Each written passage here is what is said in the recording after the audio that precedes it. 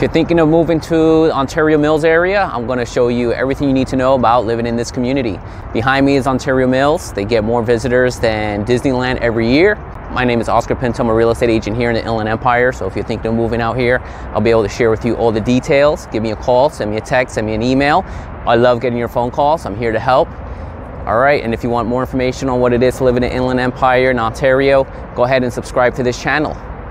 So behind me is Ontario Mills. This is one of the biggest shopping areas in the Inland Empire, and let's go through it. Mills is one of about 5 major communities in Ontario, and it's right off of the 15, right off the 10.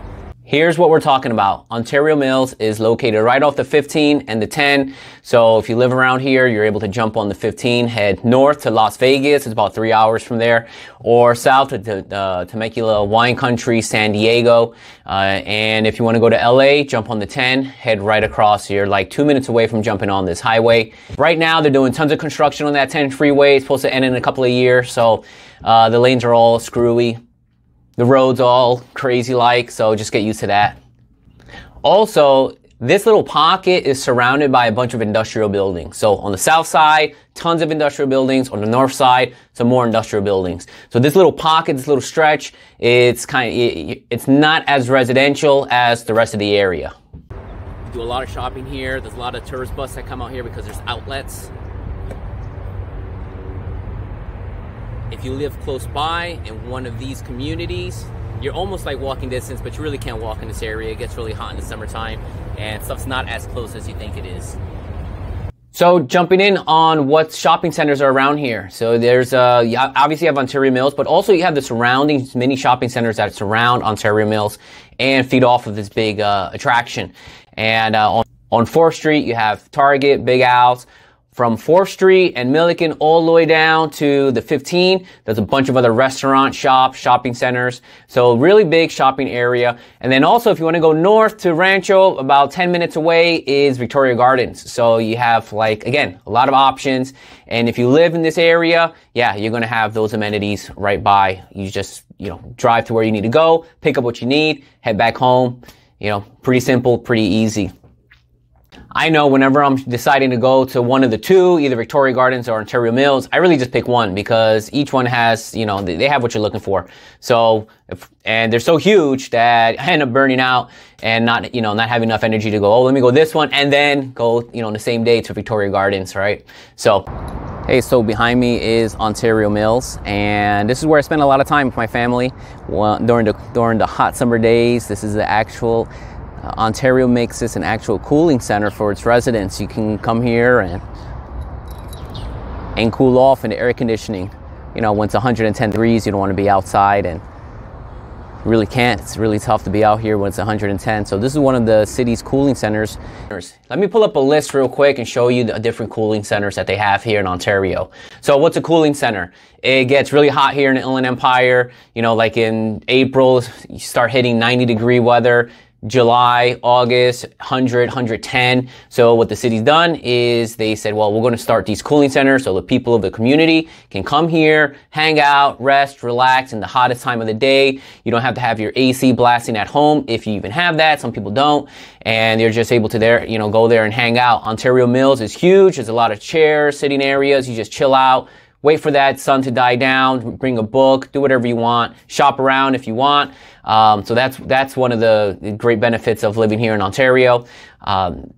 They have community centers all around. I think this is like 15. They're open at different hours, mainly during the hottest time of the day. At night, it cools down, go home, relax, whatever.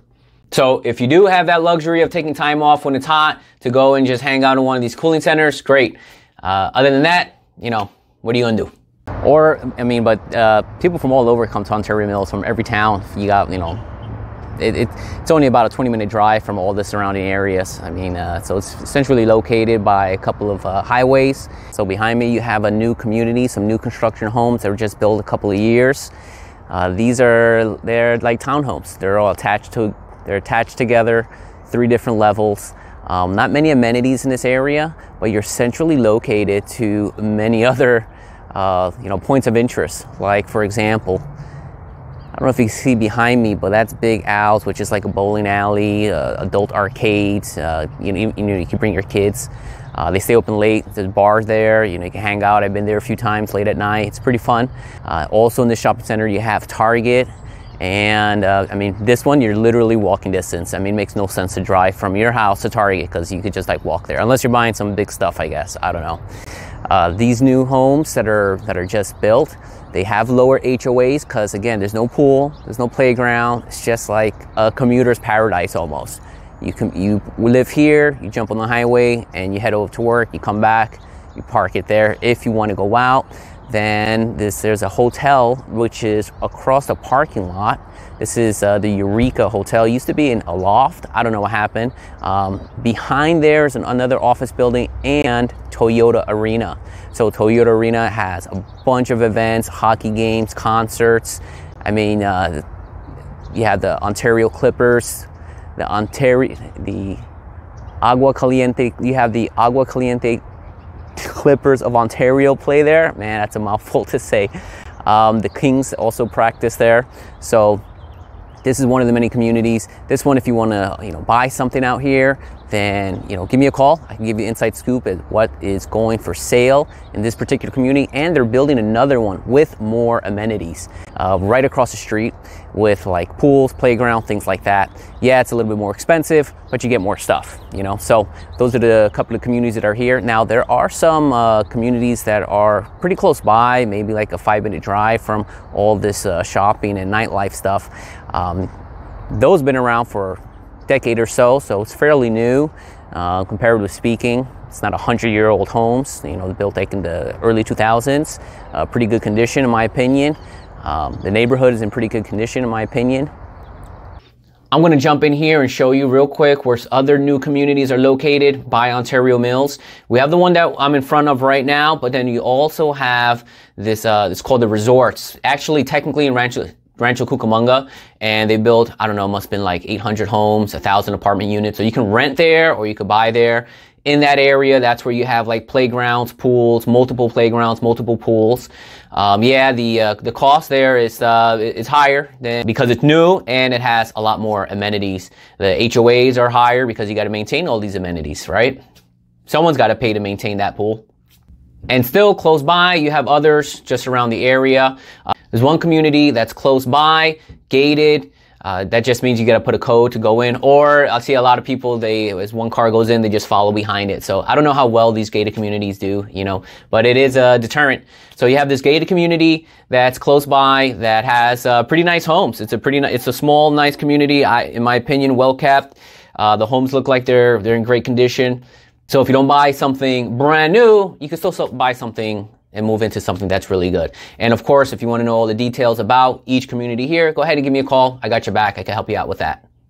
A typical rental unit, as you can see here, a 2-bedroom is going to run you about $2,800 a month.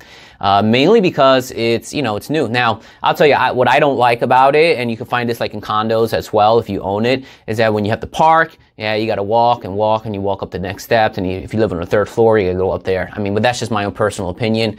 Maybe I'm a little spoiled where I could park in front of my house and just walk 10 feet and I'm inside the living room, But if that's something that it's okay with you, and you want to move into this community, reach out to one of those, this company right here. This is the closest one to Ontario Mills, the area that we're talking about. Give them a call, see what's available, get on the waiting list, see what you need to do. If you're looking to buy something, go ahead and reach out to me. I got your back. Yeah, so if you want to live out here, go ahead and check that out. They are building some more, so this community is built, it's growing.